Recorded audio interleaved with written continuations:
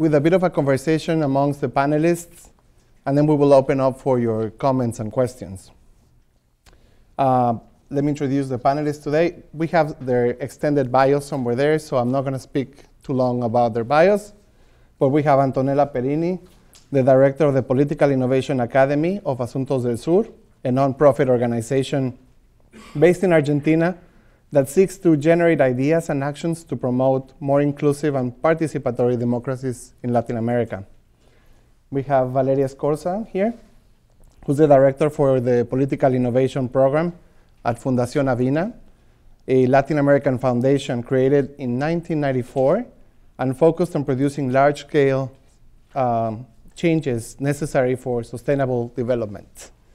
And on the other end, we have Pablo Collada, who's the executive director of Fundación Ciudadano Inteligente, based in Chile, a nonprofit organization that promotes democracy strengthening in Latin America. So please, everybody, silence your phones if you haven't done so.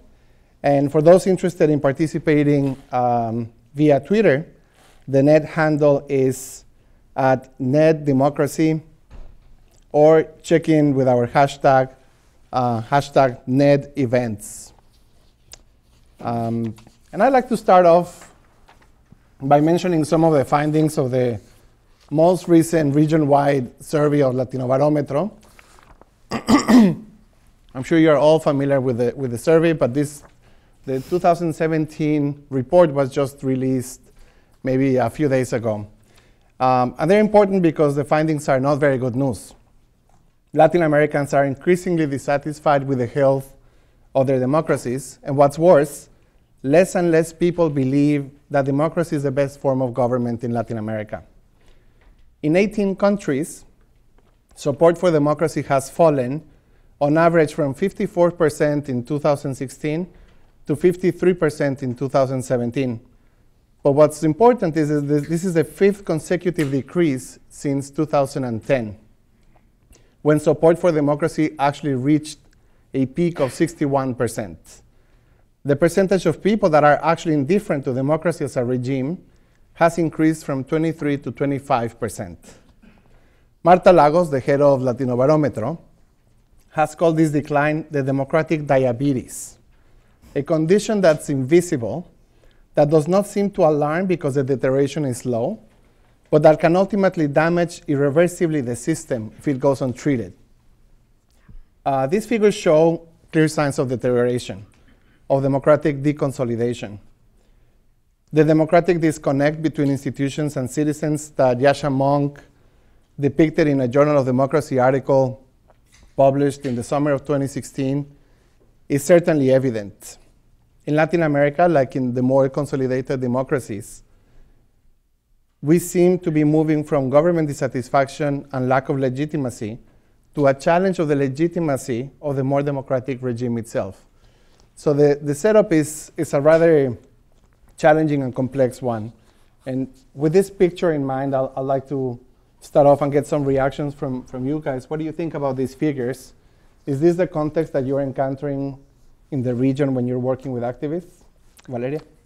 So in one hand, yes. In one hand, we are looking at, in Latin America, there is a dissatisfaction with institutions. There's low ratings for presidential acceptance. We see that young people and citizens are less inclined to go into the polls, that political parties from left and right, responses to address that dissatisfaction has been limited. But in the other hand, we've been seeing an emergence and new actors coming into the political space and to the public space and creating political innovations. And let me first say what we refer to political innovations. And when we think about political innovation initiatives, is that these initiatives are proposing shifts in political practices that are based in transparency, horizontally, and the co-creation of political agendas between civil society and governments. They are propelling more direct deliberative process in the construction of policy and politics, and they're using technological tools to shorten that gaps between public servants and citizens. So we are seeing that there is an emerging actors arising and really challenging what that public sphere is. So maybe they're not using the traditional institutional channels that we think that, to measure that political participation, but we are seeing a great amount of young activists taking the streets, taking the media, using hash activism in order to really voice out their needs and their agendas. Okay. How about you guys? What's your experience with this? Okay, so we have done a research last year precisely with activists we were working with along these years of work at Asuntos del Sur. Activists, like young people who were politically active. So we did surveys, we've done focus groups, and precisely what we found was that although these young people say that political parties and public institutions lack social legitimacy, they also have stated that some progress has been made, but they feel that their promises have been unfulfilled. So what we found is that they are not having like a reaction. It is not about a reaction against the system, but they want. They are looking for new logics of participation, which are more collaborative, participatory, direct, deliberative. That's what we found. So the thing is, precisely, they want something new, something different, something with these logics of participation. And regarding the concept of political innovation, we have also this issue because we are talking about political innovation. We are all members of the network of political innovation, and usually this concept pops up in many events and many panels we have. Meaning, like, you know, we're talking about political innovation, but what's innovative about that? And it's some of our need to, you know, say it's okay. The concept has been used and abused, and we need to take back its meaning to re-energize the concept. Actually, we've been working on a definition about what is political innovation for us. Aligned to what Vale said, we think that political innovation is the development of practices, of interventions that seek to address, to solve public problems, always in the way that changes and that has an impact on social ordering. And in that way, it is always constructive. It has a purpose, which is to broaden people's rights and to have a progress on their quality of lives. Okay. Pablo. Thank you. First of all, thank you very much for this space, the invitation, and I wanted to say that, well, there are so many things happening in Latin America, and I mean everywhere, I guess, that most probably we won't have a lot of answers for things, but only we will try to just depict a few other questions. No? For me, in particular, it has been very interesting, and I always think that we're living the teenage years of democracy in Latin America. No? After the dictatorships, the long period of dictatorships in Latin America, well, democracy arrived, and we were so happy, and we were so excited with this new baby that seemed flawless, right? And it was really gorgeous and fluffy, and I mean, it was full of an amazing future, right? And we were so full of hope and so much. And then right now we're coming into these teenage days where our legs are long, our nose is bigger than our eyes, and we find that it's not as gorgeous as we wanted it to be, and it's turning out to be full of, or at least with certain flaws. No?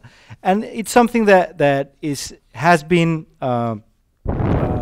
just spurring out in very different and diverse ways, and now we find all the institutional flaws of our democratic structures, the structures that we built and were full of hope, and the political parties, which after the dictatorships were like, okay, amazing that we have these political parties and all the interactions that we will see happening and the flow of ideas, and now we find that it's gotten to be a very restricted institution in terms of the flow of power, no? And the interaction and the spaces of participation. And that's specifically where we try to work, no? And I think that we may be able to talk a little bit more of these practices, of these examples, of how to deal with these teenager democracies that are trying to find their own institutional strengths, but also practices that will definitely find a better future in terms of governance, of democratic governance, of spaces for participation, and in really understanding that it's something that, whereas democracies are never static, no, they're continuously are moving around, but that we may understand that we have a base strong enough to build upon that, no? So I wanted to just react that way. I like that idea of the democracy being sort of adolescent. Mm-hmm.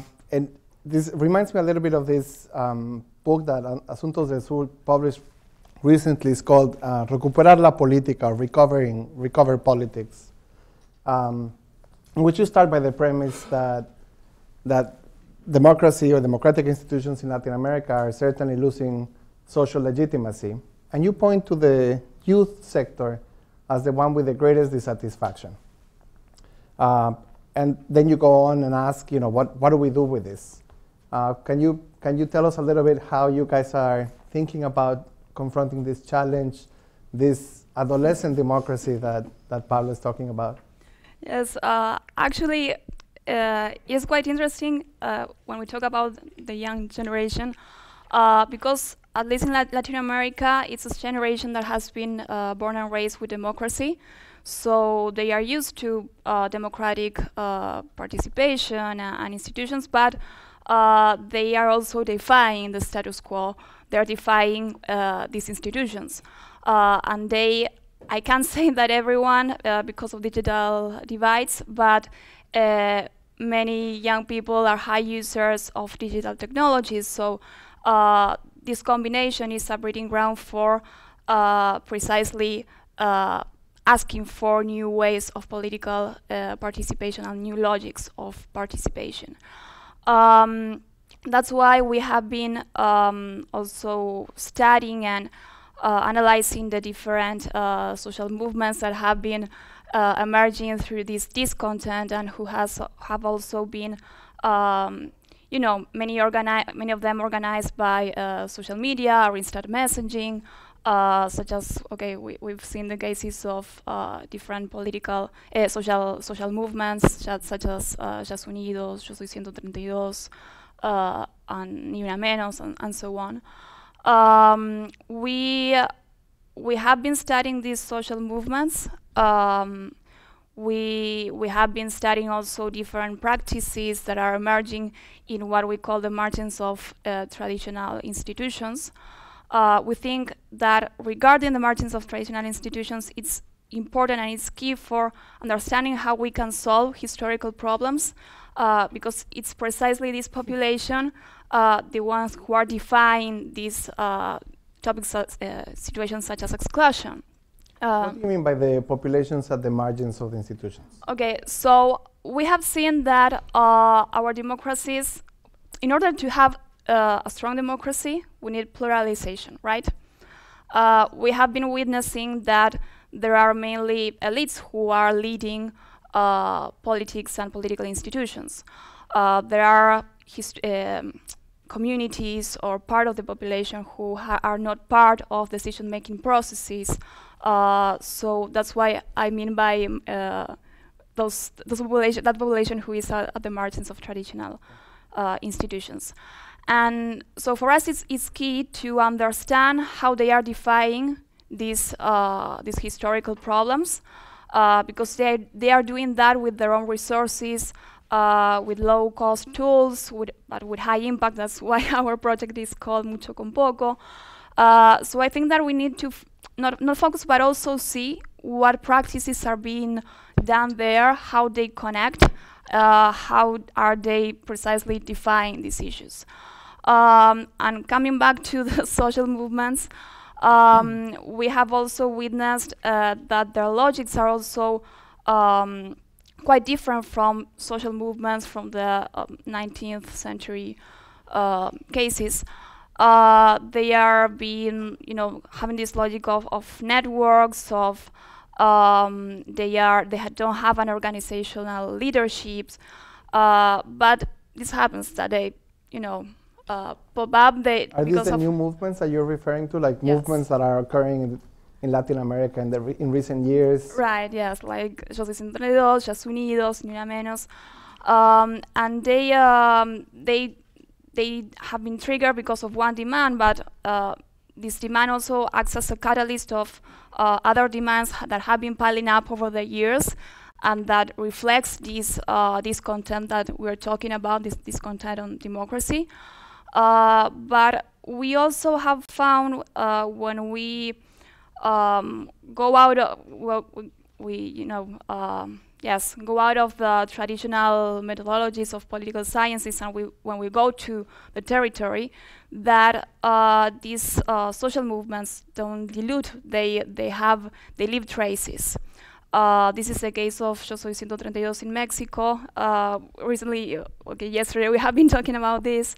It's a movement that one may have said that it didn't have an impact, but what we have seen and working with these actors since 2012, the people who have been directly involved, many young people who have been directly involved with the social movement, or who have become actively involved in politics because of the social movement or because they supported the movement, then were the ones that this generation was the one which created or founded civil society institutions, organizations like alternative media or activism organizations. Many of them also are part of Wikipolitica, an organization which wants to change political structures from the inside. After the earthquake this year in Mexico, this generation was also one of which supported verified 19S, and now are organizing themselves as organized civil society through Ciudadanía 19S. So I think that they are leaving traces, and they are having political incidents. They go from protests to proposals. And that's the context we are operating in, and the context where we think we need to have an eye on for qualitative changes in our democracies, or maybe the survival of democracies in our region. Okay. Valeria, you've also been working with some of these groups. Can you, for the sake of the audience, can you describe a little bit more what this group of emerging actors are? Who are we talking about? Yeah, we're seeing this, what we've called civic infrastructures at Avina, and we call them like that because they're a group, as Antonella has said, they're not the traditional social movements, but they have been organizing through structure, membership, through decision-making. They have rules on decision-making processes, and they also, their identity is not identified as one specific identity or as a racial gender, but they in themselves identify as citizens, and they have proclaimed their citizen identity as something that for them is a thing that they're going to mobilize for, to reclaiming rights and to reclaiming how to enter into politics and occupy those spaces of decision making. And I think one thing that I wanted to point out about we went through a study and asking also these movements, what was their interest and why they were interested in entering politics. And one thing that we've observed is that there were different strengths among them. And one, of course, there was the capacity of having different type of civic engagement, using technology to sort of diminish the gap and the asymmetry of participation. They were using really hopeful narratives, thinking about politics with joy, politics with the heart, politics with empathy. They were trying to move out of the discourse vis-a-vis that the government is not working and everything has to be changed, but they were tagging into much more into the notion of the feeling and being empathetic with each other. They are not scared to fail. They're testing, they're experimenting, they're going out there, and they're not afraid that maybe that initiative, that sort of using a certain tool will not work. So they're trying to they're in a space, and I think a lot of the teenager part that you were saying is like when, okay, I don't know the limits, but let's go. So their openness of not failing, it's really significant. They are open also to work with different constituencies. They're not so much like, oh, like I'm not going to work with this. They're open because they're coming also from, a lot of them are coming from the open source movement and the open data movements. So where Creative Commons is their sort of brand. So for them, sharing information, sharing strategies, sharing that all type of things is something that is a value itself, and that's something that they really think that's important. That they think that also horizontal decision-making, collective decision-making is important. They don't want to be represented by one figure or other. So I would end up, I think that we have a video, and I think that with this video and what they portray in this video, and we all organization participated in this event, show you what is the type of discourse this structures, at least in Wikipolitica in Mexico. That's, as Antonella says, is a movement that came from Yo 132, and after they decided to run for office, a young man, Pedro Kumamoto, 25 years, in 2015 decided to run for to be local deputy, and with the idea with the state of Jalisco in Mexico, and with the idea that they want to occupy politics and they want to tore out the walls, and really wanted to make sure that there's active participation in decision making. So we can maybe show a little. Let's spend a couple of minutes just watching this video that Avina prepared. Did Avina prepare it, or who prepared? Yeah. The clip we are from the clip. Okay. The sound. I don't know.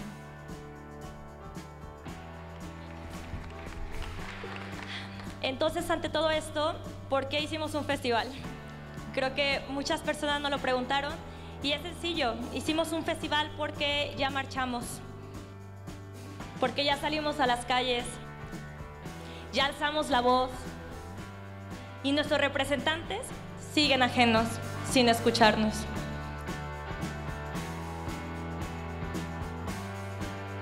Hicimos un festival para festejar que en 2015 nos decidimos y estuvimos convencidas que se podía hacer una política y campañas austeras, creativas e innovadoras.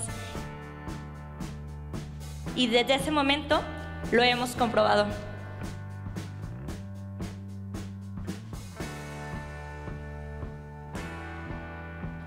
Quisimos encontrarnos porque sabemos lo decepcionados que estamos y las ganas que tenemos también por hacer que esto cambie.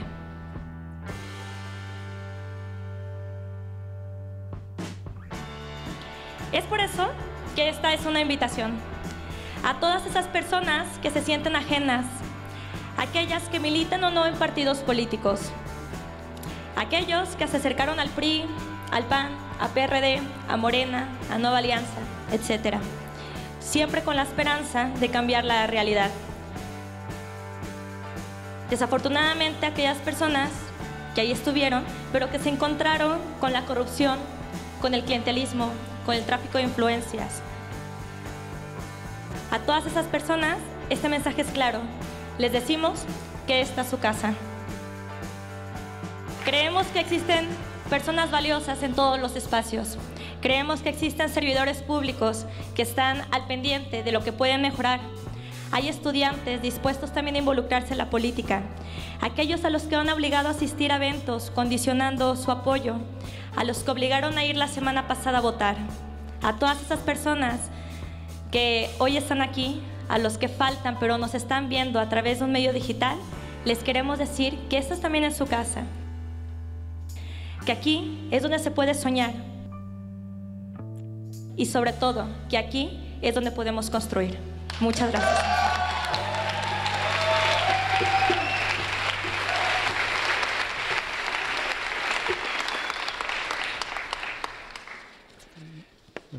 En este momento no puedo ocultar la emoción que siento de buscar representar la agenda de este movimiento, de estas personas en el Senado de la República. Quiero decirles que no estoy solo y que este esfuerzo hoy recibe a nuevas y a nuevos integrantes. Quiero presentárselos. Mi nombre es Susana de la Rosa Hernández. Mi nombre es Rodrigo Cornejo. Mi nombre es Pepe Martínez. Mi nombre es Roberto Castillo. Soy Paola Flores. Soy Alberto Vale. Mi nombre es Susana Ochoa. Mi nombre es Adrián Gorosica y buscaré representar la agenda de Wikipolítica en el Congreso Local de Yucatán. En el Congreso Federal. En el Congreso Local de Jalisco. En el Congreso Local de la Ciudad de México. En el Congreso Local. En el Congreso Local. En el Congreso Federal. Voy a buscar representar la agenda que hemos construido en estos 4 días en el Congreso Local. Gracias.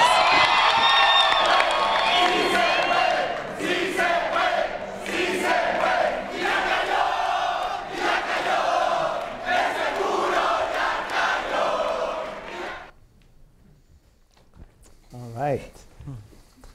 Very inspiring. Yes. So what I like about this video is that it really portrays some of that sense of civil society activism that goes through the streets, that signs petitions, that does all of those things that advocacy normally entails. Mm-hmm. And at that point, and at some point decide, okay, it's time to be also part of politics. And that's something that here at the National Endowment for Democracy, we're following very closely. And so it would be great if you guys can tell us more about this. Do you see this experience replicating in other places? Is this something that is just happening in Mexico? Does it feed from experiences from other places?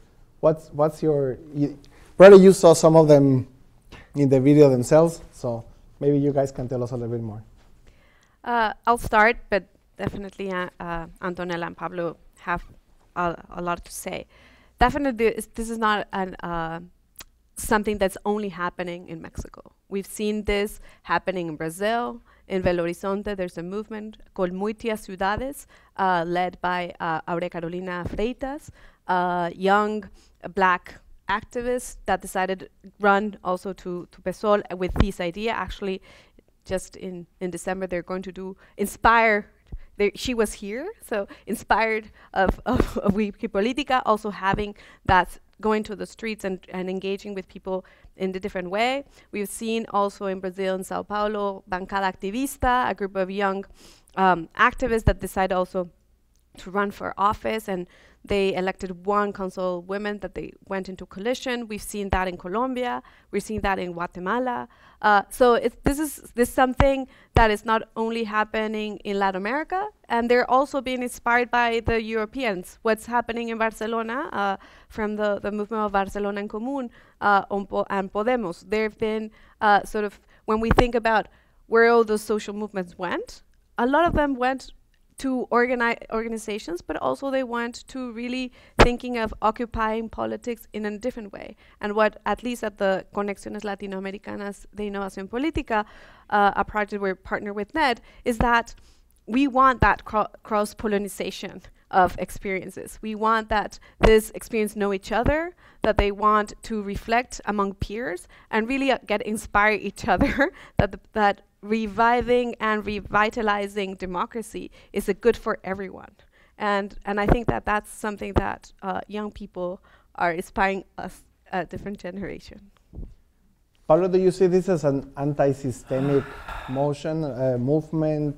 That Should was we worry about that? that was exactly what I was thinking about. That I think that we're living like at the moment parallel processes in Latin American politics, and that sometimes, at the moment at least, in very few times they touch, bing, no, and they. And what are these two parallel versions or processes? On the one hand, for example, I see all the big fights of institutionality. No? And let's think about corruption. No? Like in the past few years, we've seen like the huge phenomenon of corruption in Latin America, that transnational version of Odebrecht, no? the Brazilian company that bribed governments all around Latin America in order to get public contracts. Thousands and thousands of millions of dollars were paid here and there, and nowadays we're starting to live in some places with more strength, in others with less, this fight against the big corruption scandals, the big corruption of institutions. And that's like what's happening on the one side, no? And that's one part of the political fights that many people are having and stating. And I won't go into details of the political changes, the recent or the flow of political changes from a very left-winged Latin America, progressive governments in Latin America, now starting to move a little bit more to the right. In the case of Argentina, most probably in the recent future in Chile, also in Peru, etc. But that's another phenomenon. Let's think about this fight against corruption, against institutions, which have led at least three particular examples. The case in Brazil with President Dilma, the case in Peru that has the three past presidents connected to corruption scandals, and in other terms, but also the case in Guatemala. No? So what happened there? The fracture of these democratic institutions, fractured, and then like trying to say, well, what happens now? Who goes in? Who's going to step in and participate eagerly into these institutions? In the case of Guatemala, this comedian turned into a politician, stepped in, and just less than a year after getting in office, he's now followed by very hard corruption scandals or irregularities in the financing of his campaign, etc. So that's one part. And on the other part, they've already spoken about it, the margins of political institutions. No? What's happening there? Young people participating, or at least groups of young people participating. In these cases, I think it's a very, very concentrated part of young people with certain characteristics, with certain access to education, to certain resources, and trying to build a movement. No? Valeria has flawlessly talked about these characteristics of organization, of collaborative decision-making, of defining an agenda collectively as well, etc. No? And I think that that's happening very anti-systemically, no? With this idea of we're going to break down the walls and we're going to break what's happening and we're going to step in and just... And I think that that's one of the issues that I think it's very interesting, on how these different spaces will eventually connect. How the traditional politics in Latin America will have necessarily to feed with the new voices, the new programs, the new structures of these other movements, because it's necessary. Right now we're living a moment in which public parties are in great crisis, as well as the legitimacy in Congress. So we need new structures. Now, how we're going to bridge these needs of renovating the versions of democracy in Latin America and having these movements that have been felt in many cases as anti-systemic to interact with the institutions. What do you think about that, Valeria? I don't know. I'm not so sure they're there. So anti-systemic. They do believe in institutions, in democratic institutions. They believe in political parties. The thing is that the political parties are not delivering what they were intended to deliver. They're questioning patronage, they're questioning decision-making process, they're questioning the way they enter into politics and how politics are done, not necessarily the institutions per se. I don't know if I explain myself. I think that what they see as the offer as a stagnated, that is not really resonating what the public is demanding. And what they want to challenge is that people can be in politics and political and participate if you diminish the barriers of participation. It's saying that there is, of course, people do not participate because sometimes you demand something to your local official when that has to do with federal things. So it's like I'm demanding, and of course there's a disconnection and there's no delivery. In our countries, first, people do not participate because they don't have time. They have to make a living. So it's like there's also another barrier. And then there is also a complexity for entering in those institutions. As you said, you have to be educated, you have to have sort of how the politic arena has been, like you have to have connections, is a really clientelist. So that's what they're defying,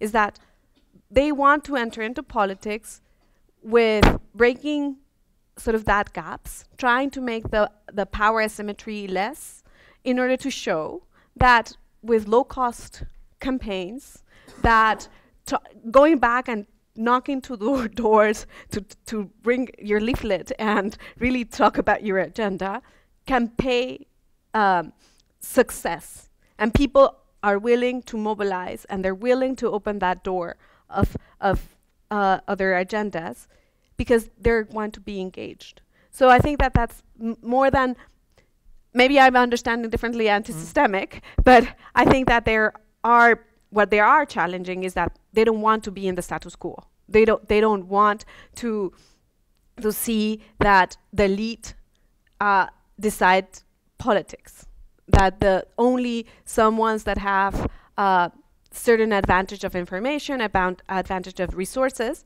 can decide about the public goods. That's something that they're challenging. But I think that not necessarily. But so I think one thing that's important here is you guys are talking about different forms of political innovation, new actors, the transition from civil society to politics in many cases. But I'd like to hear about a couple of things. One, what are the issues in the agenda for these actors? What are they going on about? What is it that they want in politics? And second, what are the tools that they're using? I mean, you guys in your organizations, in particular Ciudadano Inteligente, Asuntos del Sur, you discuss and reflect a lot on the use of technology and digital tools.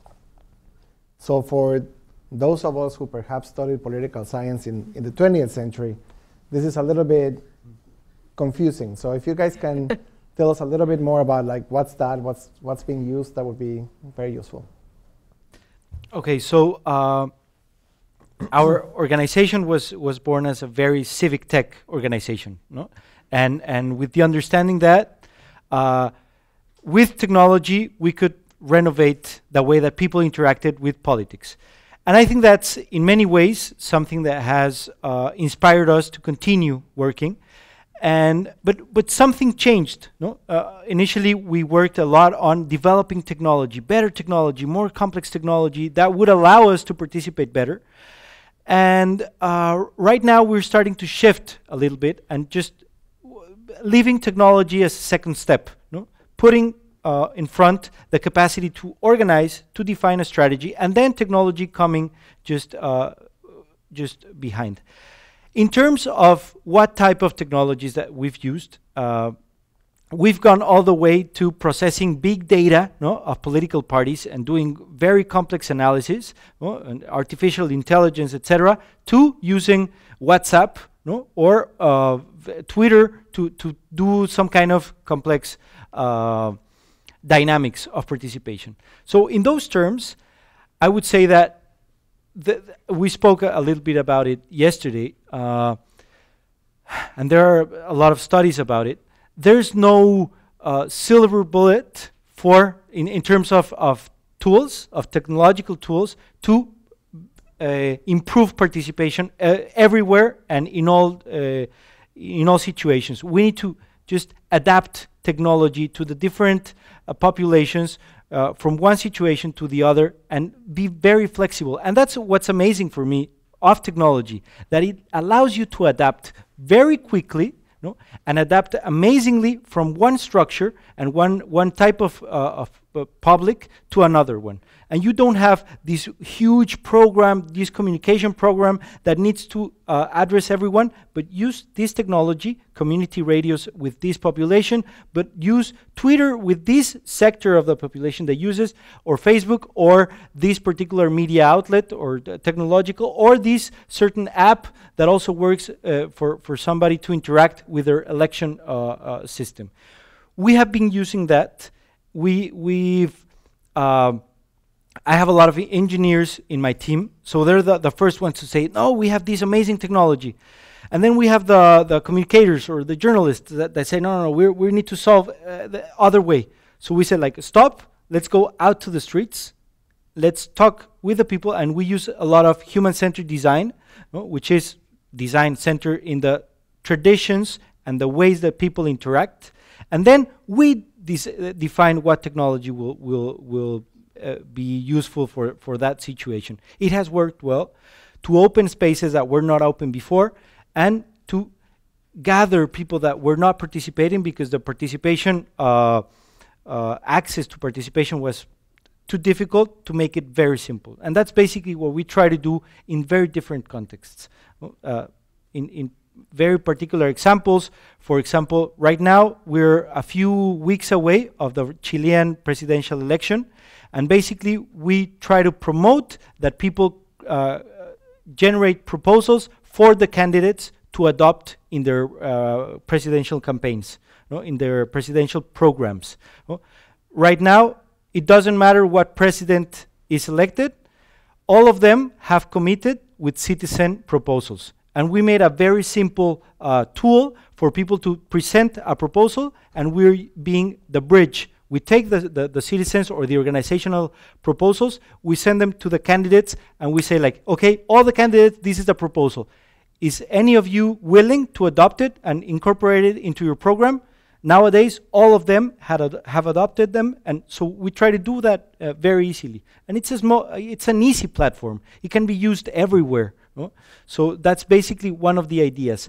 People are not interacting with the election campaigns because they're sick of only listening.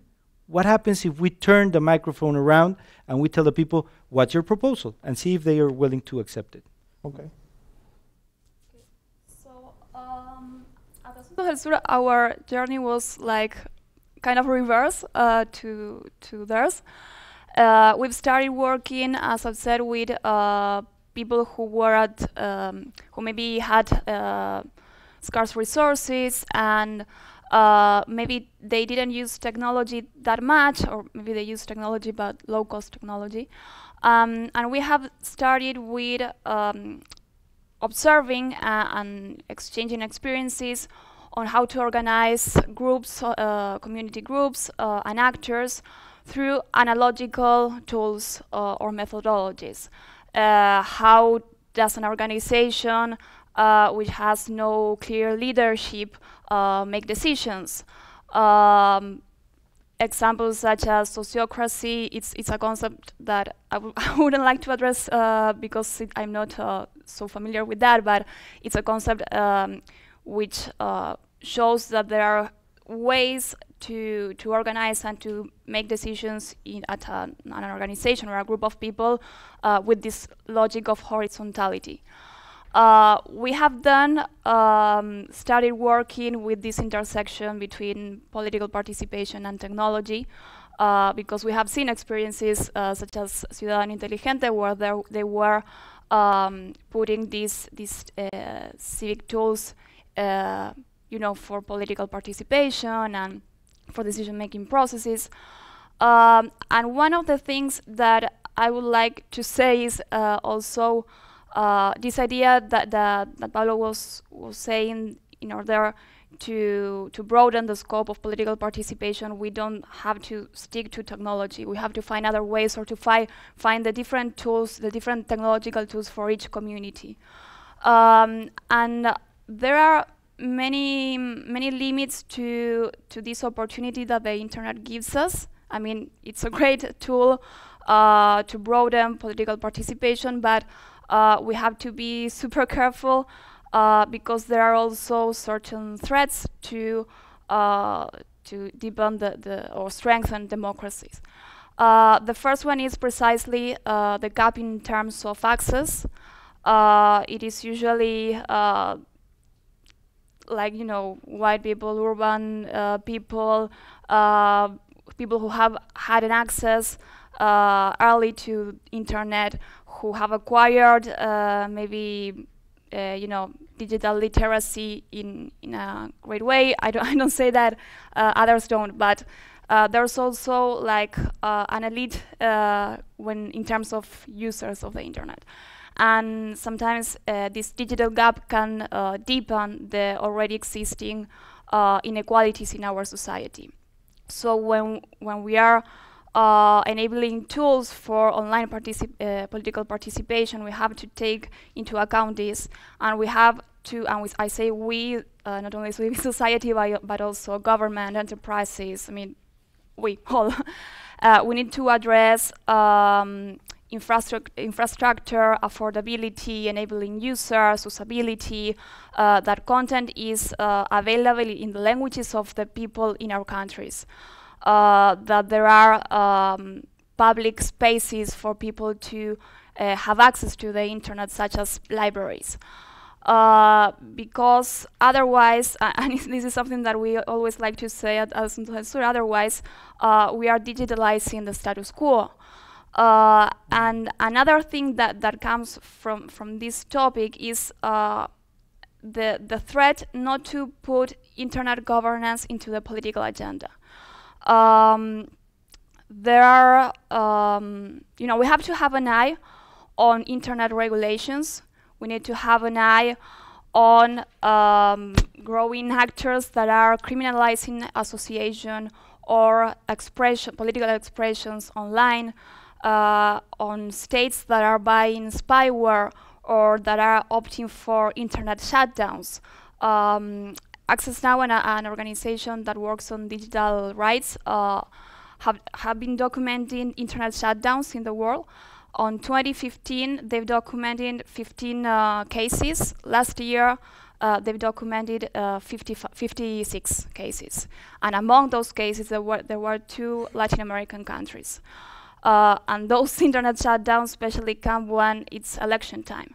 So we have to have an eye on these issues, because if we are talking about online political participation, and although already we have 40% of people in Latin America who have no access to the internet, those who are connected, we have to guarantee that they can express their thoughts, what they want to say, within a context and an environment of privacy, security, and security not only online but also offline, like physical security, because those rights are a threat for journalists, for activists, for people. So that's why I think that also to innovate is to put certain topics into the political agenda, and I think that internet governance should be in that political agenda. And that's why also we have an area within Asuntos del Sur, which is Innova Política, where we also work on issues regarding internet governance. That's why we say that we can use technology to democratize politics, but we also need politics to democratize technology. Okay. And I will tap in just like The latter is the sense that of the issues you were saying. Yes, they are also demanding in their platforms, in the programmatic platforms. You were asking like about the access to an exercise of rights. They're thinking about human rights violations. They're thinking about governance and how internet governance it's important. They're thinking about climate change. They're thinking about the nature. So they are putting. So it's not only about the form, how you do politics, so the mechanisms, but also the substance of what they want to put at the agenda as a narrative of inclusion, of really thinking about diversity and other type of issues. They're putting that into open government. So they are discussing topics and issues, and it's not only about the forms and the digital tools, but it's also about the substance. Okay. I would like to add something to that. One of the interesting things also that we have been witnessing in Latin America is that, for instance, the case in Guatemala, when people went to the streets to protest because of a specific case of corruption in Guatemala, it also had an impact on other countries in the region, who also, in the case of Honduras, they then also went to the streets to demand also to fight against corruption. And for instance, when it was Vemprarua in Brazil, activists who went to the streets there had a video conference with activists in Turkey, because although the social movements are triggered, for instance, because of a certain demand, it also has a relation with a more broader demand, such as corruption, such as exclusion, etc., diversity, etc. So that's also something interesting, because it allows other people, other activists, young people, old people, whatever, to feel that demand is also theirs, even though it's from another country, from another region or community.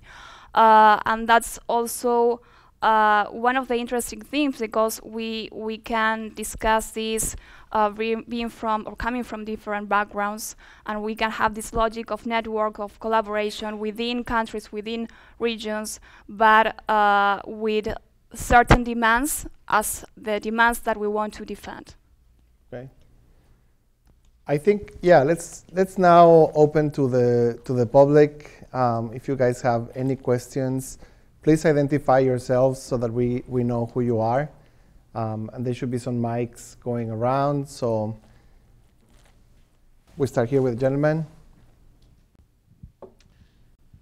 Well, I was only a student when Fidel Castro and Che Guevara were traveling through the countries of Latin America, selling the stupid idea that we are poor in Latin America, politically underdeveloped, scientifically underdeveloped, because the US has been responsible.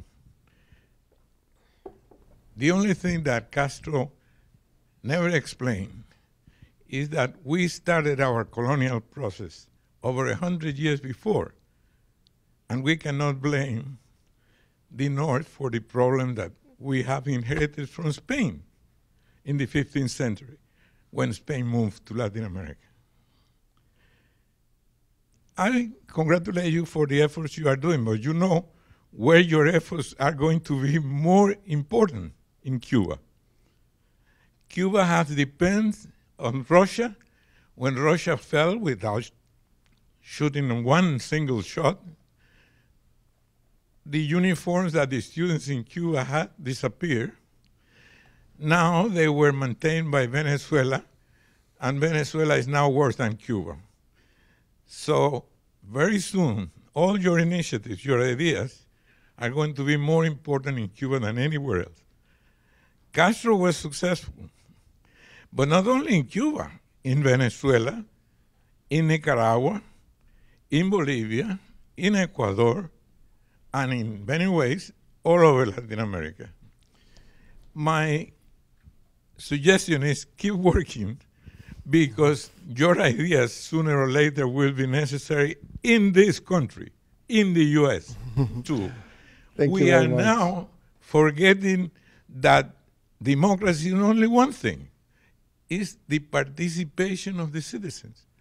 The delegates of the citizens, in this case Congress, paralyzed here, giving open room for executive orders and what used to be called democratic Caesarism, which is one ruler may be elected. Thank you. Thank you. Let me take a couple more questions so that we can get around here in the middle.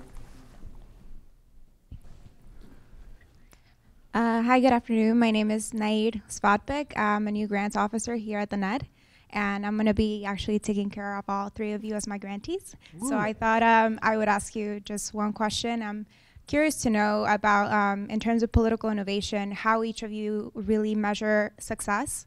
I know that we saw in the video that you have inserted certain political activists in campaign, both local and at the federal level.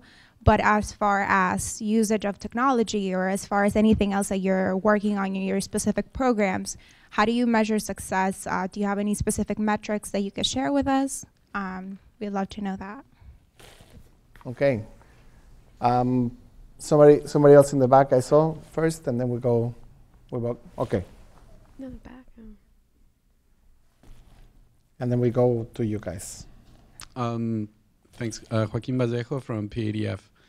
My question is, how do we learn from past experiences?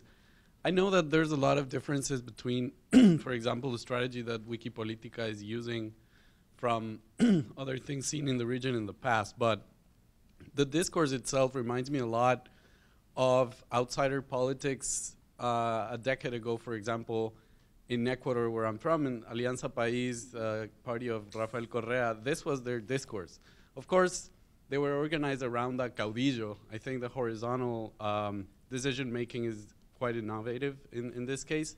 And there's different tools and different spaces but being exploited. But how do you ensure that they really embrace liberal democratic values, and how to avoid the risk of this being co-opted by interest groups and eventually devolving in populism, basically?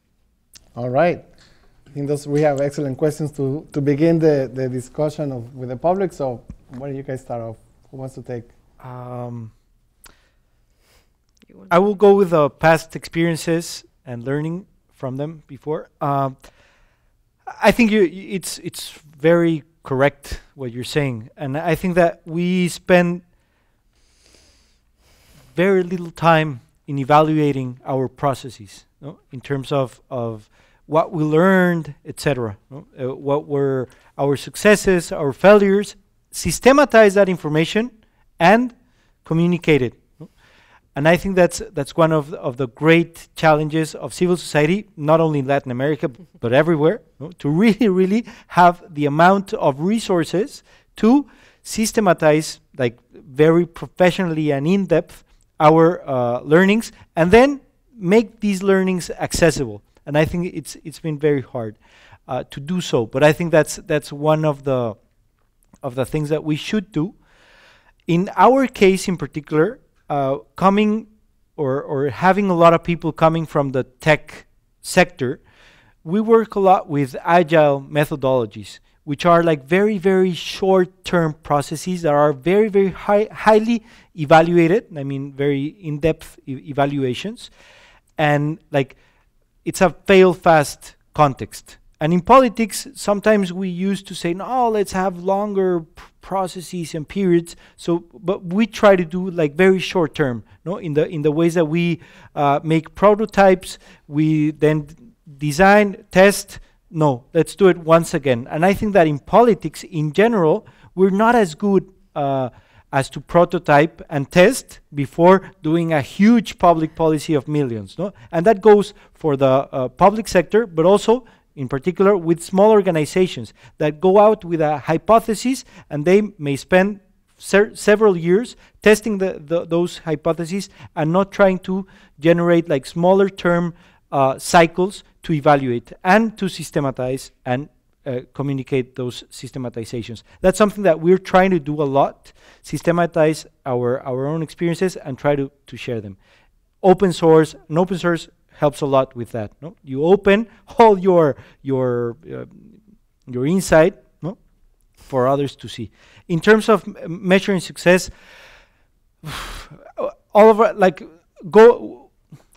originally, all of our measures or all of our indicators were the amount of clicks, no? And we obviously found out that that was saying nothing. No? We may have had thousands upon thousands of clicks to one platform and have zero impact in an election. So we're trying to have a more diverse set of indicators that have to do with interaction with other organizations, in terms of outreach. Obviously, we try to keep on having all the amount of clicks, no, in terms of the amount of people that we reach out, but also having the interaction of media.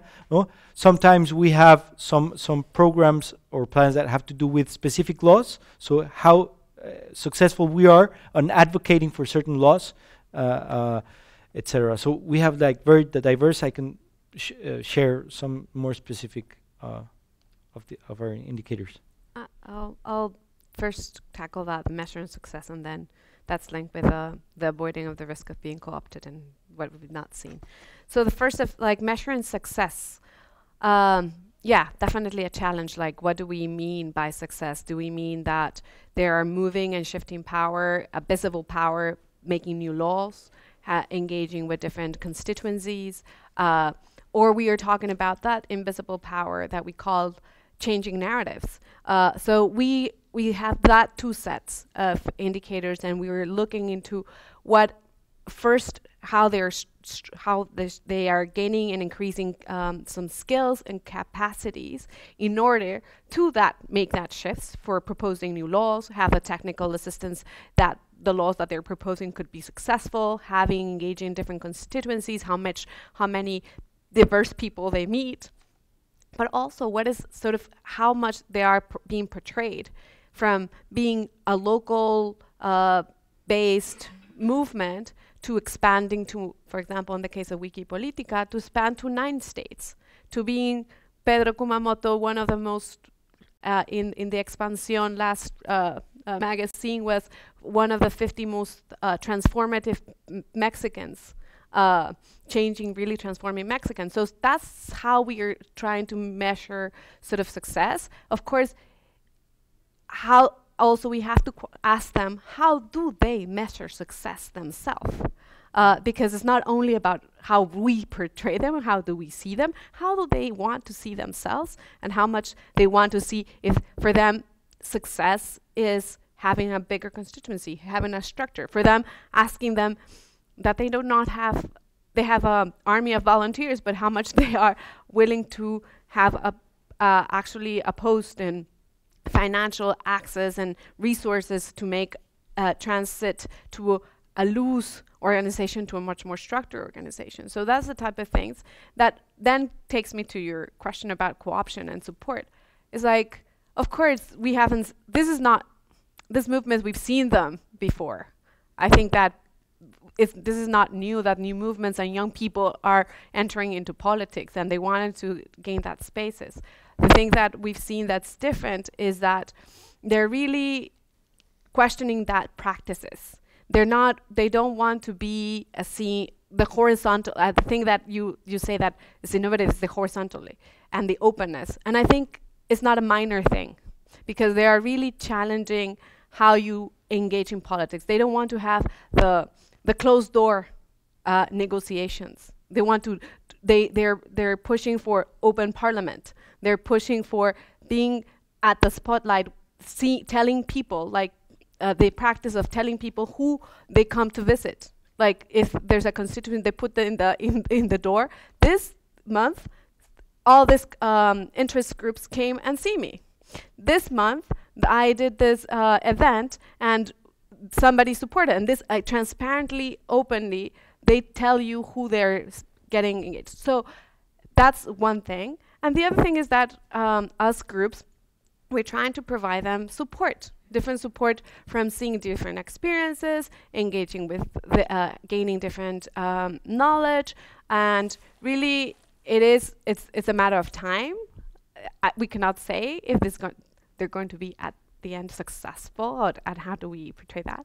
But I think it's something we treasure in the sense that they are at least not willing to go into the path of the status quo, and that's something really good to follow.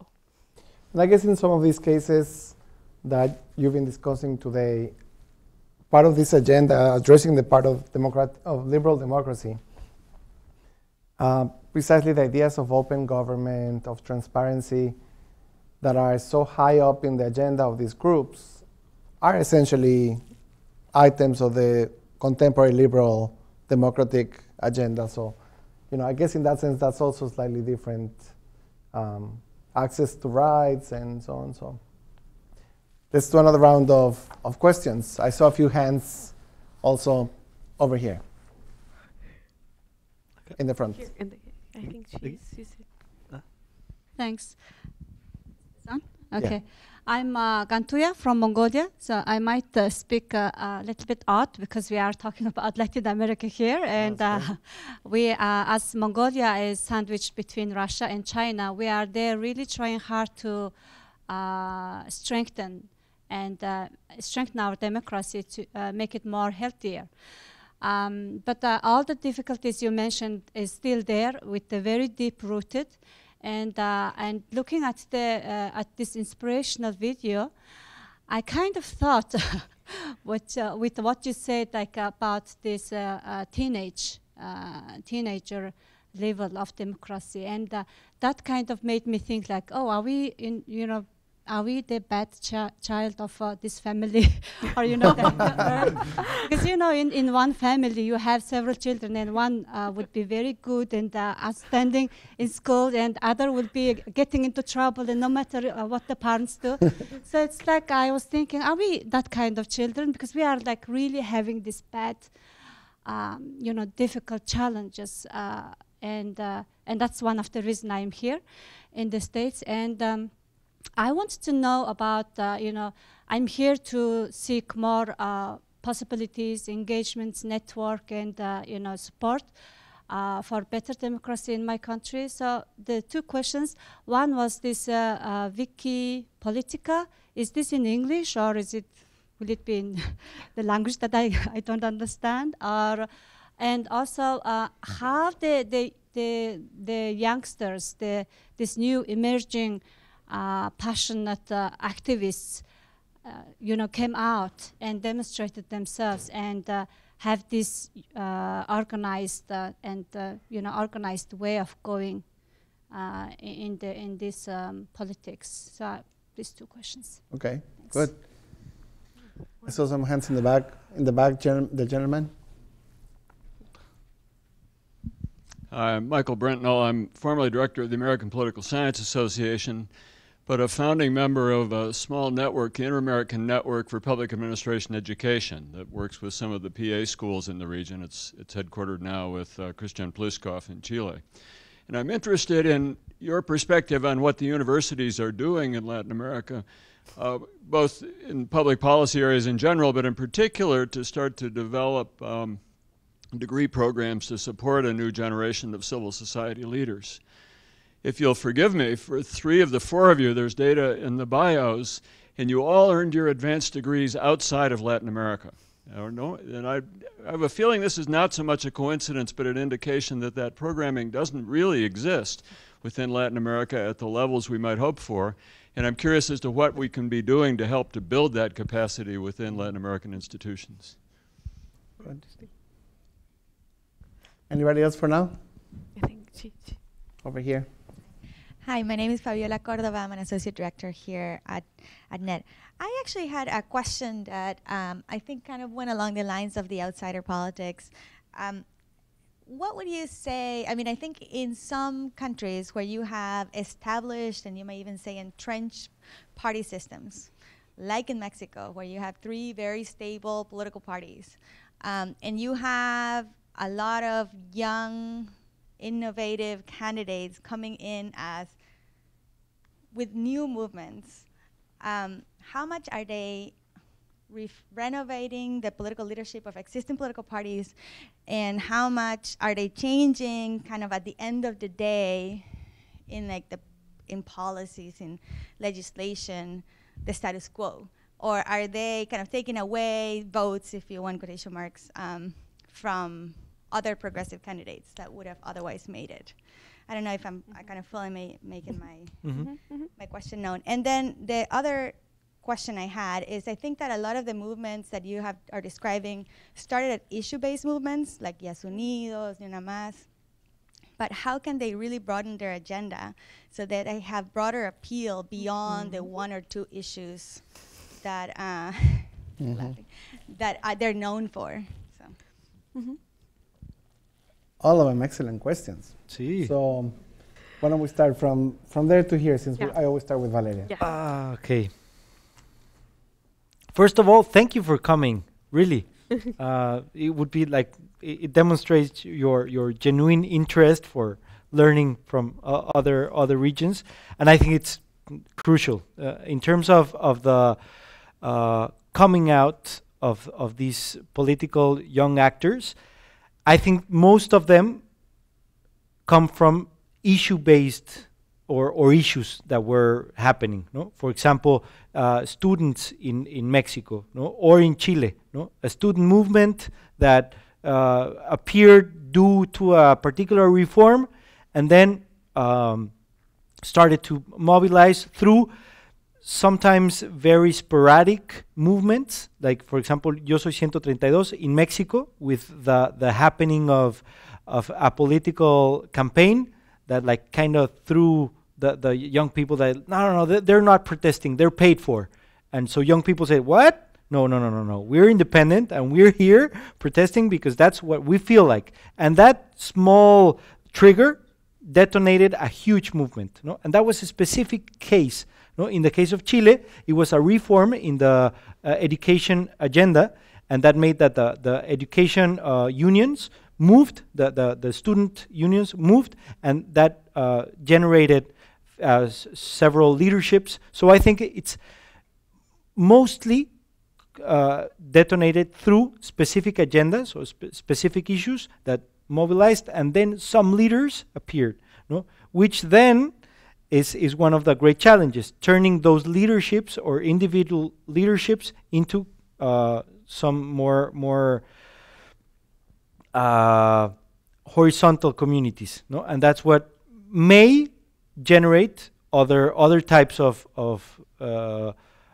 politics, because that, turning to that your question, we have a lot of cases of young politicians with old politics, no? And that's like the most frustrating, no?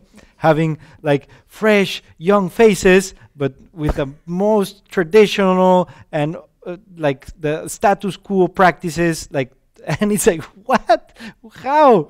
No? Where did you learn that? You're so young. Well, whatever, no? But it happens so much. So there are different practices. Valeria talked about them very clearly, like the open space, the open agenda, being hyper transparent, and very the idea of the we. No, I'm surprised. Several of these leaders, no, they understand themselves as moderators of a movement, and not the leaders of the movement. You know, and that idea is like a conceptual. No, when it's like, I'm not the leader with a flag on top. I'm just the moderator of what we all think, and we are collectively building. And this train of thought is for me what changes this concept of leadership and of these movements. And I think that's also a very systemic. It has to do with education, it has to do with technology, definitely, and it has to do with the type of leadership that is not here anymore. We don't have these caudillos. I mean, we do have them, but it's not the type of new leaderships that are trying to get a lot of traction. No. As for the education, I think that Antonella is the right person to Yes. answer. I agree with what Pablo said, not that last thing, but yes, that there are these leaders maybe start with a specific demand, and then the thing is that it's important to create a new civic culture, which is based in these characteristics that they've been talking about: horizontality, open source, but open source not only software, but also our way of thinking about politics, our way of thinking about how we organize groups, or how we organize our initiatives. So yes, that's we must think on how are we training leaders, the new leaders for the next, not only for the next generation, but also who will be taking power now, or who aim to access power. In that regard, we are the three organizations are doing a great job trying to bring tools and to bring experiences to emerging leaders or people who are already in power, but they want new ways or new forms to solve different topics or different issues. Precisely in the case of Asuntos del Sur, we have developed, this year we have launched an Academy of Political Innovation. In fact, we have done that because we have done a research on capacity building programs for political leaders, and we found out that those programs are concentrated geographically in specific cities from specific countries in Latin America. They also lack some topics that for us are essential when we want to train leaders for the 21st century. They are too focused on public managing public administration, but and as we were talking yesterday, some of them may approach ICT or social media, but as a tool, another way of a new communication channel, but not as a tool for political participation or for co-creation with citizens. So that's why we said, okay, we are not training leaders with the tools and experiences that we've been witnessing along these years of work, along these things that we've been seeing in Latin America, these experiences of horizontality, of collaboration, of deliberation, and more direct democracies. So that's why we built this online platform, and we have a first program on political innovation, which aims to propose tools and to propose experiences and methodologies that are centered on the human being in order to train future leaders and current leaders with these tools. And also the Political Innovation Academy. Yes, yes. But I would also like to give space for Vale and Pablo, because they are also in other projects trying to provide this type of tools to emerging leaders. Yeah, I will say about the universities, and I'll tag, because I think that definitely there are new frontier agendas, and I think that university have to develop much more quickly their curriculum to attend, to really have provide the sort of the issue-based and the techniques and the tools that new generation is demanding. I think that definitely technology, from the use of technology to the adaptation of technology to the, how Antonella says, like open source, not only at a software base, but also thinking outside the box. And I think universities are sort of a great space to experiment and to test and to debunk traditional ideas or to renovate. So I think that there's a need of that. I don't know. I think that there's happening in and I think, I don't know why we all three studied abroad. I studied abroad long time ago. But I think that what we see is that these movements are emerging from universities. Like Yo Soy 132, as Pablo said, was a university emergence. Like the movement in Chile was students in universities. So I think that there are spaces like not only about our teenage democracy, but we're at that moment in life when we are in the university that we want to defy different theoretical dilemmas. And I think universities have to be renovating their curriculum in order to provide that space and that new tools. So I think that... So in your experiences, have you found that in Latin America? Have you found that there's any intention of renovation in the university level? I mean, of course, that students participate in politics and create these movements is almost like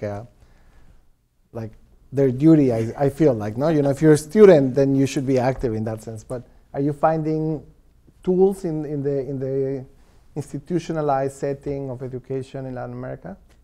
I would say in a very, very small sector. I mean, education in Latin America is still a very unequal, it has a very unequal not everybody outreach, has access. Yeah? So on the one hand, you have very, very, very few people that have access to very high education, either in their own countries or abroad. And then a lot of people that maybe the first generation of university students, and we have, for example, in Mexico, the local governments, if you have a local degree, you're more than fit to be the municipal president in thousands of municipalities in Mexico, no? And that demonstrates the huge inequality on the access to education, where you have like a lot of places where it doesn't matter if you have any kind of degree, you're fit, and to very few sectors where you need a higher level education degree, no? So I think that there's not an incentive yet for education to really go into the next frontier or to the more cutting edge aspects of public administration, because right now, if you at least finish the first basic issue, fit. I'd like to press a little bit more on the question of the bad child. I thought that was a really... So, are there conditions that are, pertaining to Latin America and the Latin American countries that enable these movements to happen, that facilitate these emerging actors to flourish if we think that they're flourishing? Could this happen in other regions, or is this just, a one-off thing? What are the conditions for that? What do they need in Mongolia to? Well, I had a hypothesis before, but it has been recently debunked in many ways. No, which I thought that certainly, like Latin America, for example, with Eastern Europe, had a lot of things in common in terms of these new democratic institutions. So my hypothesis was that other places where more established democracies, it would be harder to just go in and move things around because they were more stable institutions, right?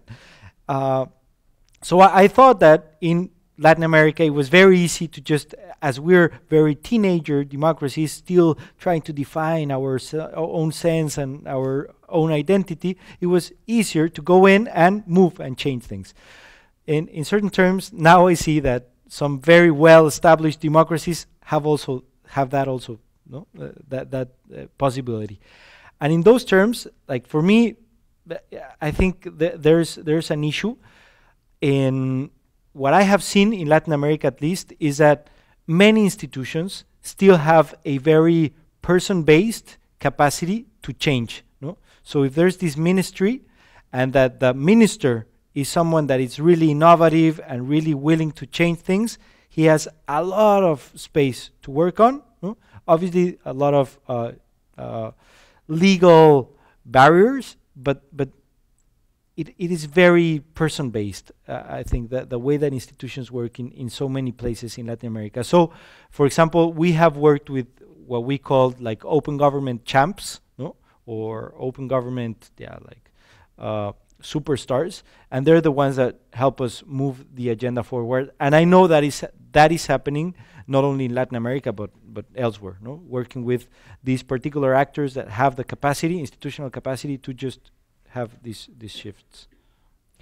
I would say also, like, I think there's two things. Yeah, it's wiki politica. It's something you understood correctly. And wiki coming from how, like Wikipedia, that you create knowledge together, and people are able to put, in Wikipedia, to open and feel the the information, and it's a collaborative platform. So that's why they put their name Wikipolitica, because to refrain that's the way they wanted to do politics, and so that's why they use the wiki part.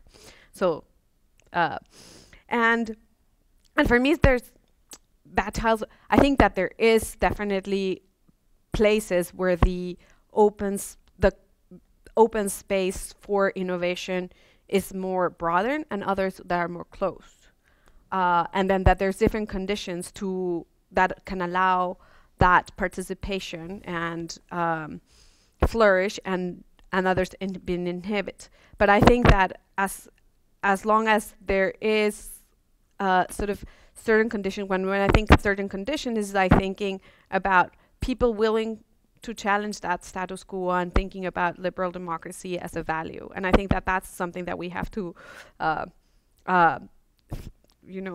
treasure. That when people have the opportunity to question, to participate, and when we think about participation, I'm thinking about going to church and having a debate, and participation is going to the football field and with the moms and talking about that part of participation. We also have to nourish those spaces, because in those spaces, as we've seen, is that they're also cost-based. So if something is not working in your neighborhood, that you want to have a space where you can take your claims and voice out what's not happening in your neighborhood. And I think that sometimes we sort of romanticize that participation is everybody going to the streets and everybody advocating for a big issue. And I think participation, it has different forms, and could be a play in different conditions, and with different support, can be flourished. So I believe, like, also, like, I'm a mom, so I think that not all even if they're naughty or not a good boy, are need other type of support. If that doesn't means that they're, let's leave them there, because they might not have the conditions that we wanted. Maybe they need different conditions. Maybe they need different support. Maybe we need to have different strategies to make sure that all these kids grow up with certain values and with certain skills.